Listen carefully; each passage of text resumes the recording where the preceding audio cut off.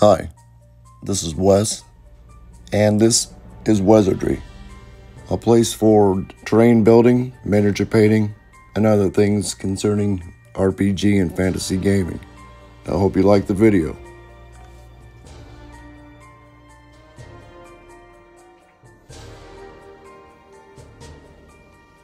So here we are out in the garage.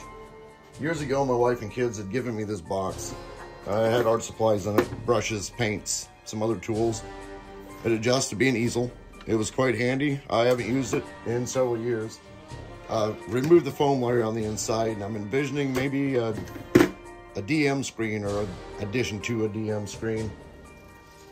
Just a while back, I'd taken a pencil drawing and cut it out with an X-Acto knife, slapdash some paint on this, and was a little heavy-handed with the sealant, trying to get, I don't know, some kind of effect. Not real happy with it, but it does serve the purpose. With this project, I think I plan on a little more care, a little more detail. Take the hardware off, clean some more of this foam layer up, and put some stains on it. And then add some artwork, like I did in this tray. Should be a fun project.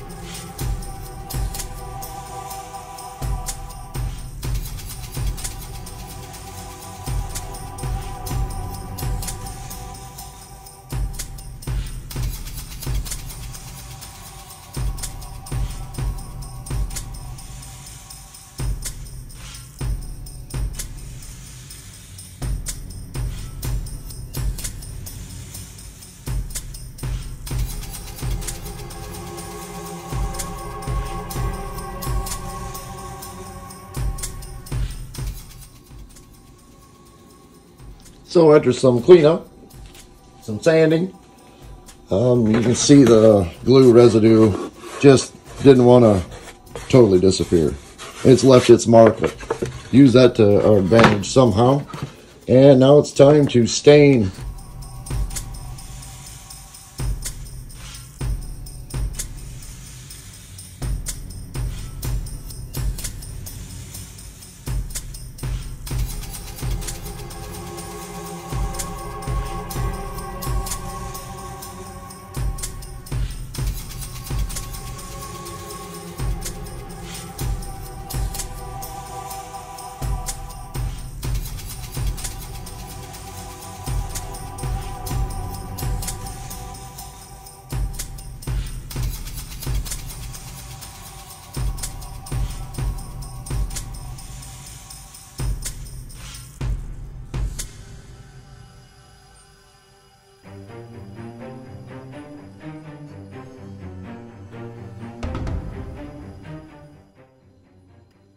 Okay, so we have dried thoroughly.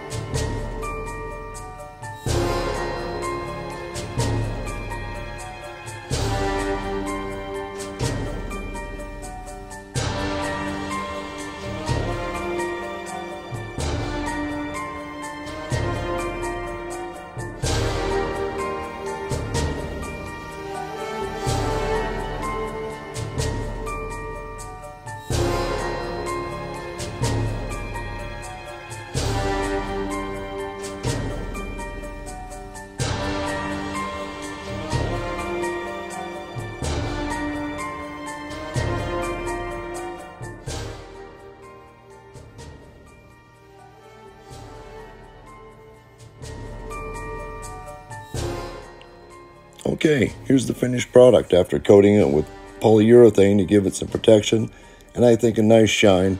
It's looking pretty good. I'm able to pack quite a bit into this handy little case, from character sheets, dice, to my iPad, my homebrew or purchased adventure notes, even a few minis. I added magnetic strips to the top to be able to display any stat sheets or maps that I want my players to have access to. Here I'm just using a character sheet from Tunnels and Trolls. Likewise, on the inside of the case, I mounted more magnetic strips for any information that I would need available for myself in the course of an adventure. And as you can see, it makes an effective and large dice tray. To keep the video short, I drew the beholder and stained and shaped the paper off camera. If this is something anyone would like to see in the future on a video, I would be happy to show you how I did it. So overall, I'm happy with how it turned out.